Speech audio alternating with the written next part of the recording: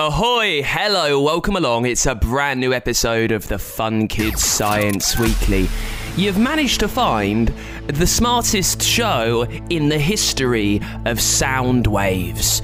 My name's Dan. This is where we look around the universe to try and search out all those science secrets that are lurking somewhere. We will hunt them for you. This week we'll chat to an astronomer, that's a proper space expert from NASA, all about what other beings might live across the universe. Maybe aliens are in possession of powerful lasers. And if they were able to blink that laser on and off really quickly, they could actually outshine their own star.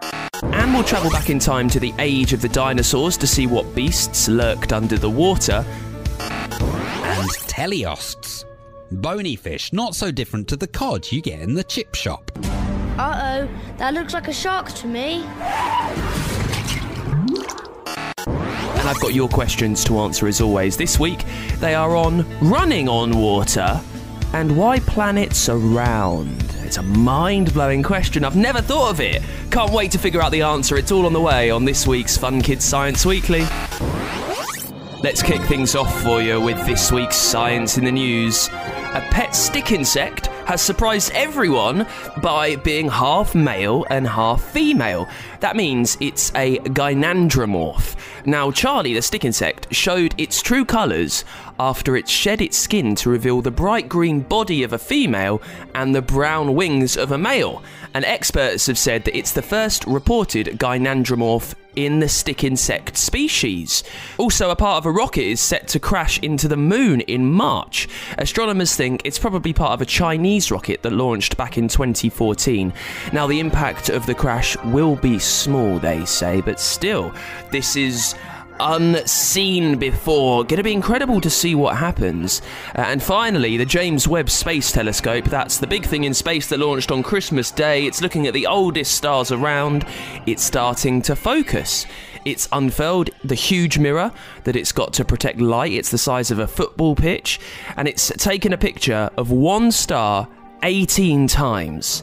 And experts are using that star to refocus the image, and when it sees that star just once, it means the mirror is ready to go, everything is in focus, and it will start work. Time to travel back millions of years now with an episode of our Age of the Dinosaurs series. We're back in the Cretaceous period this week, where more different types of animals and plants lived together than ever before. And things were pretty busy underwater too. Imagine going back in time, not 100 years or 1,000 years, but millions of years.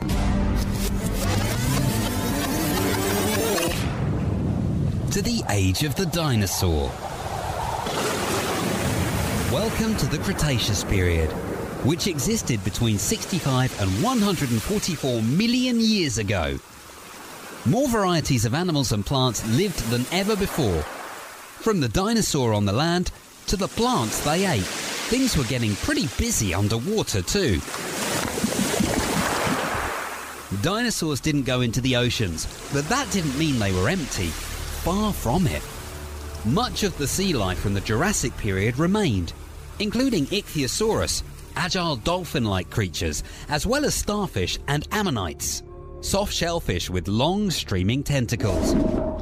Wow, he's massive. Let's get out of this way. He certainly is.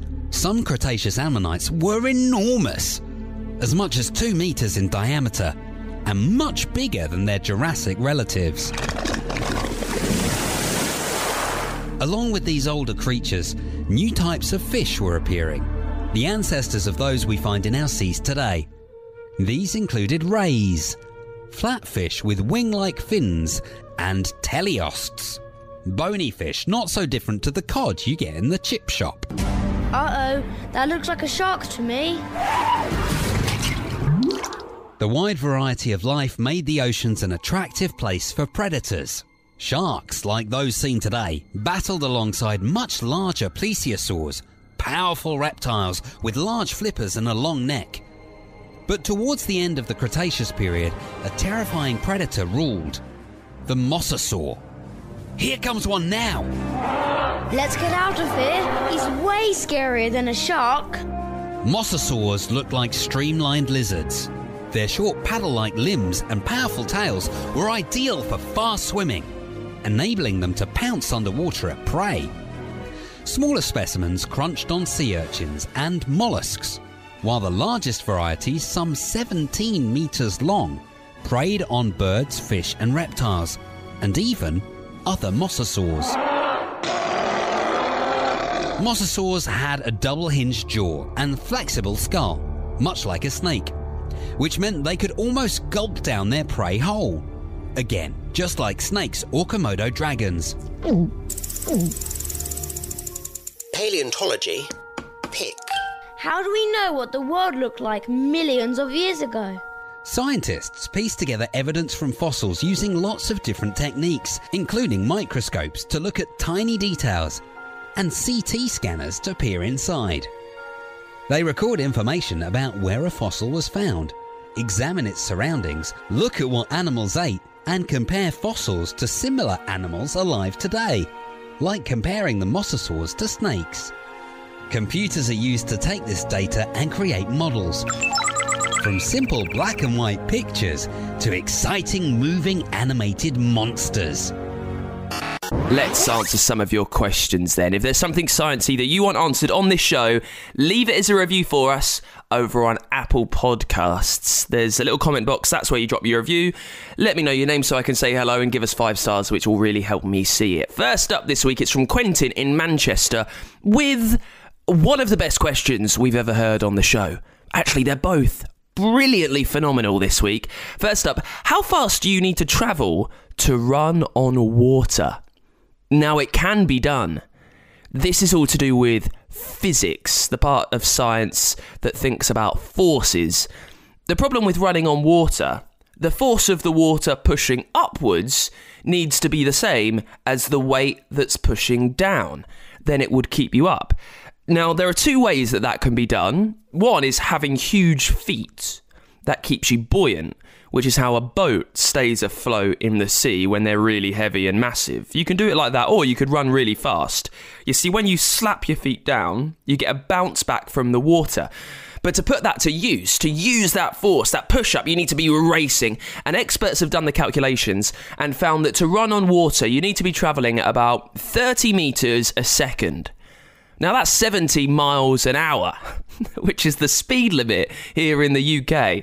To put that in perspective, Usain Bolt, the fastest human being ever, he runs at about 10 metres a second.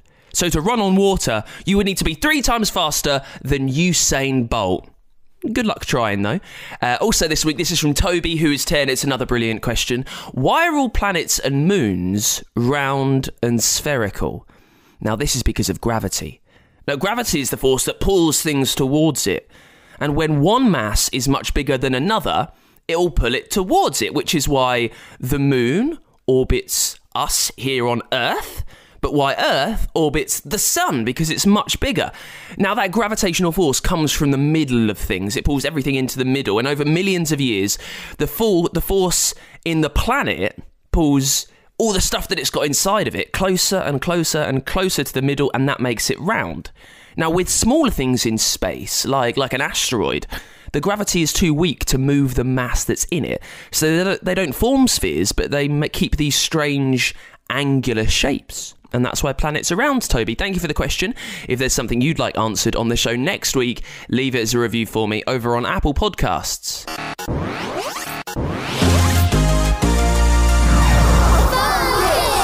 Mission Transmission. Now, on Monday, the 21st of February, we are launching Mission Transmission at last. It's our record-breaking radio show. It will travel forever through the universe. We're doing it at the Royal Observatory in Greenwich at 7 in the evening. And the astronaut Tim Peake is going to help us out. He's going to help us press play and beam this to the aliens. And you can listen to the whole thing live, by the way. Just make sure you're listening to Fun Kids, 7 o'clock, Monday the 21st of February. And this week's special guest is getting us ready for the go. Anne-Marie Cody, who is an astronomer from NASA and the SETI Institute, who are an organisation that search for extraterrestrial intelligence. And she knows so much about the universe and what other things might be out there and how they might find us. And she's been chatting to George from Fun Kids and explaining whether aliens really exist. Well, we do not know. I wish I had a good answer, and we are looking for aliens. Depends exactly on what you mean by aliens. We don't know of any life outside the solar system at this point. But so it's mostly a matter of guesswork and personal opinion. There is no scientific discoveries to speak of right now. But we do know of thousands of planets around other stars. With NASA's newly launched James Webb Space Telescope, astronomers are going to be trying to study the atmospheric content of those planets and see if the things that sustain life on Earth, like water and oxygen, might exist. But it's a further step to determine if there's some sort of life. And if we found something that might indicate like single-celled life forms, would you call that an alien? I don't know. What would you define as an extraterrestrial? What's an alien? How do you guys go about defining it? I don't know if that's a question you can even answer. So if you look at the acronym SETI, it's the search for extraterrestrial intelligence. And so it's kind of implied that the aliens that we look for are at least as smart as human beings and possess some sort of technology. I mean, it's completely fascinating. I mean, your job is... it's quite literally like you're in a movie. I mean, what you do. I mean, can you just quickly touch upon, I guess, what you mentioned it briefly, but what SETI does and equally what you do at the organization? For example, at the University of California, Berkeley, they are helping to run something called the Breakthrough Listen Project, which is a SETI project, and it has links to the SETI Institute. But in general, when astronomers say we're doing SETI, that just means they're searching for extraterrestrials. And one of the assumptions that we human beings started making back in the 60s is that aliens, if they were to communicate or either intentionally or accidentally with us, would go with the easiest, cheapest form of signaling, which for us at the time, at least, was radio signals, because it's very easy for us to generate that. And we even on rare occasions have broadcast radio signals off into space. Astronomers at the SETI Institute and a few other places have been essentially listening to the sky at radio wavelengths with radio telescope dishes, which are similar to, a little dish you might have on your home to get television or something, but they tend to be bigger, and they just sift through the signals, some of which come from Earth-based radios and other transmissions, some of which come from objects in outer space like stars or galaxies.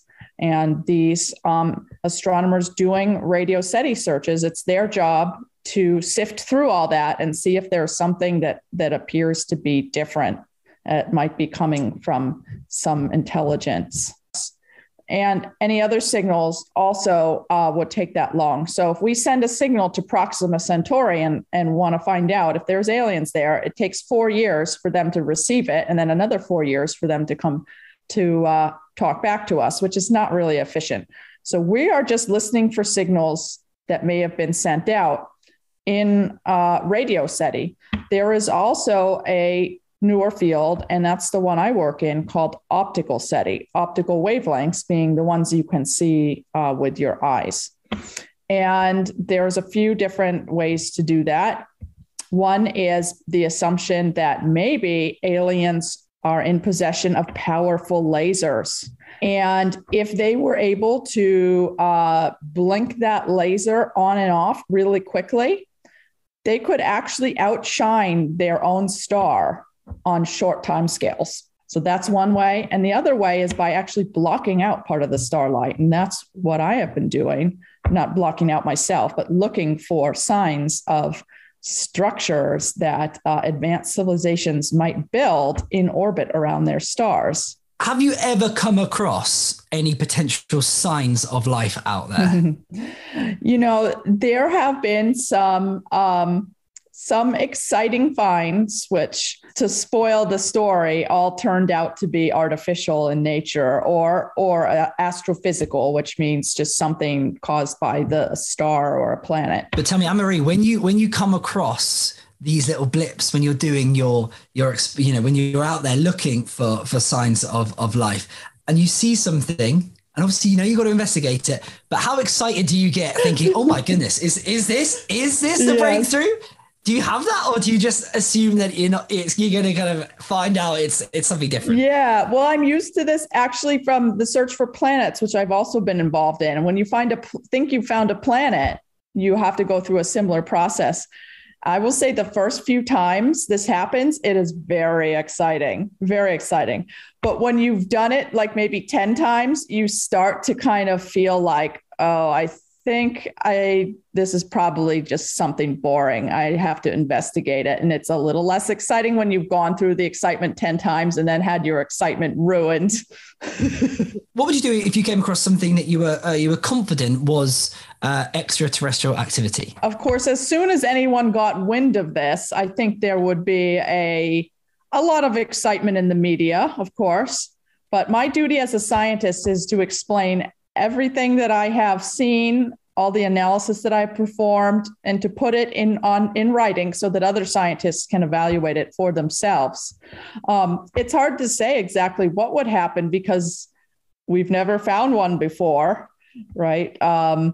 So what would the world's reaction be to this? What would people think? Would they behave differently if we knew for sure there were aliens out there? Do you really think that we genuinely may be able to find extraterrestrial activity in the next few decades with where we are with our innovations and with our technologies on Earth? I think we could potentially find molecular signs of life.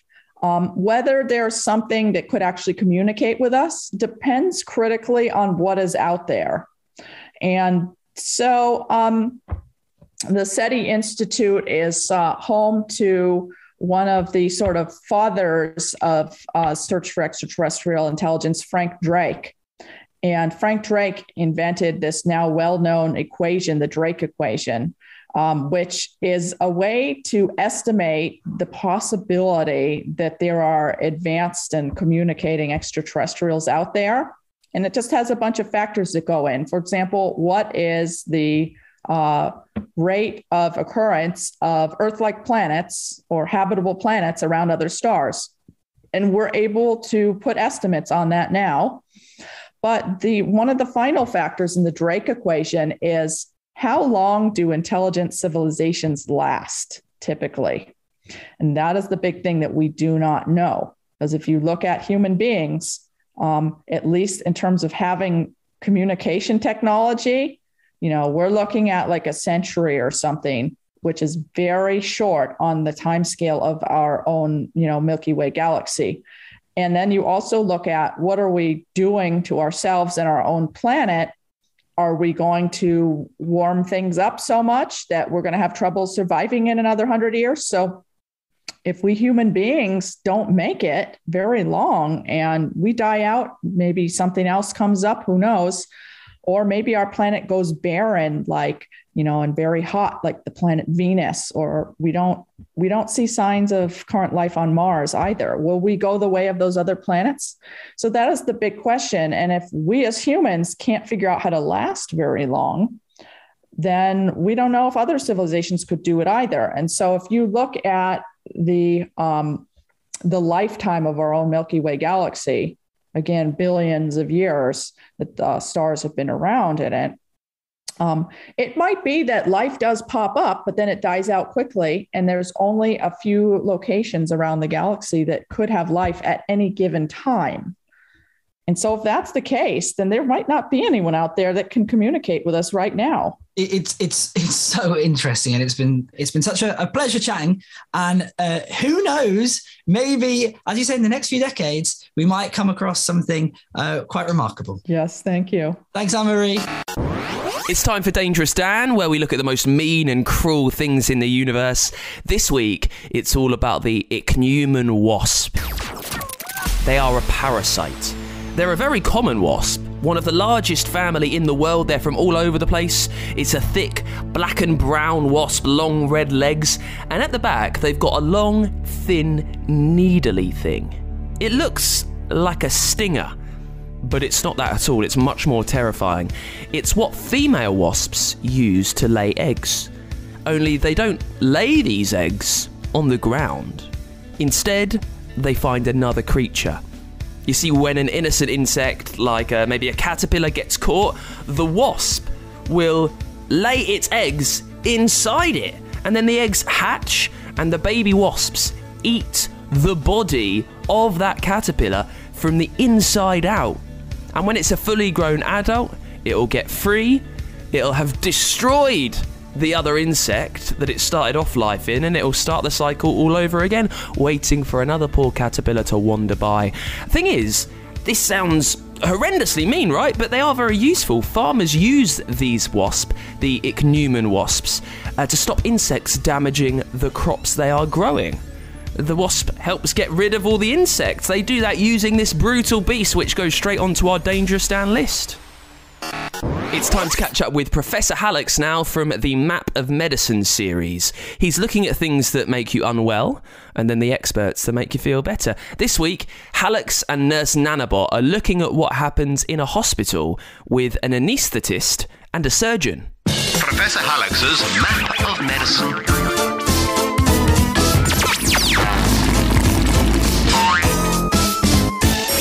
Oh no, he's on that blooming game again.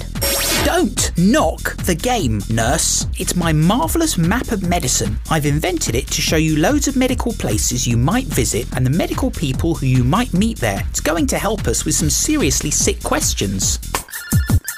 Hold up. Like this one. Let's open the video phone. Call accepted. Hallux's Happy Health Help Desk. I keep getting tonsillitis, so I have to have an operation called tonsillectomy. The doctor says I'll be put to sleep. I'm a bit scared. Can you tell me more about what happened? Because when they put my cat to sleep, she came back in a shoebox.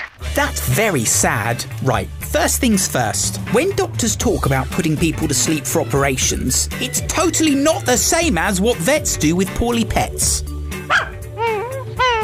Not the same at all. There's a good dog. Anaesthetists are doctors who are sleep specialists, and they're in charge of putting you to sleep for operations. I've got some great facts about them in my Map of Medicine. But first, let's find out a bit more about tonsillitis. Over to you, nurse, for the clinical crunch. Clinical crunch. Whoops. Your tonsils are at the back of your throat. If you open your mouth wide enough, you'll see two fleshy lumps at the back of your throat. Tonsillitis is when the tonsils get infected, making them swell up. And that hurts. Sometimes tonsils get so big that it makes it hard to breathe at night.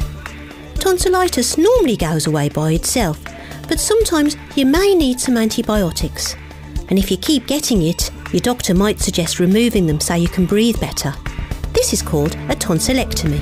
Not nice. Thanks, nurse. Tonsillectomies are just one sort of operation that are done while you're fast asleep, and the person who puts you to sleep is the anaesthetist at the hospital. Let's check out the Map of Medicine to find out more about them. Opening the Map of Medicine. Right, so you're going into hospital and you're going to have an op to sort your tonsils out. You might have to stay in overnight. Bit scary, but better than feeling as rough as rhino's pants. Could have been an elephant there. Whatever. So you've got all settled in and it's time for your op. Sorry, that's not helpful, is it? Let me just change that. That's better. You'll meet the anaesthetist before your operation, sometimes on the ward, and then in a little room near the operating theatre where he or she will listen to your chest and heart to make sure you're fit for the op. They'll put 3 small white dots on your chest and arms. This isn't because they like playing dot to dot for a laugh. The dots are connected to a machine that monitors your heartbeats and makes a beep beep beep sort of noise. Cool, blimey, not like that! Yep, more or less like that. They'll also put a little clip or ring on your finger which sometimes pinches a bit. Let's just say it's a snug fit. Ouch! Easy on the finger. This is called an oximeter, and it monitors the amount of oxygen in your blood by shining a red light on your skin. Pretty clever for a light. Or what? Now the good bit. The anaesthetist will give you a medicine to make you sleep, either in an injection in your hand or arm, or by you breathing some gas in a mask over your mouth. It's amazing stuff because whilst you're asleep, it stops you feeling anything during the operation. And the anaesthetist's job is to make sure you stay asleep too, so there's no chance of waking up. Being under anaesthetic isn't like being asleep at home. It's really deep sleep. Deeper than that, you can't feel anything when you're under. All right. Gee whiz, sounded like an elephant was doing the snoring there. And whilst you're asleep, the surgeons can remove your tonsils and make sure they won't be bothering you again. When the operation is finished, the anaesthetist will give you another medicine to make you wake up, but you won't remember a thing about what's happened. That's right. And although tonsillectomies can make your throat a little sore for a week or two, the good news is with no tonsils, no more tonsillitis, ever. Let's have a quick disgusting detail, nurse. There's just time before we go. If you insist. Disgusting detail. In 1846, before anaesthetic was invented, surgery was a terrifying last resort, a final attempt to save life. Some doctors used alcohol and morphine to dull the pain, but patients were wide awake and were often held or strapped down. Nasty! No need for any of that these days, thanks to those brilliant anaesthetists. Time for us to go, but before you join us again, why not explore Map of Medicine for yourself? Professor Hallux's Map of Medicine is produced by Fun Kids with support from the Wellcome Trust.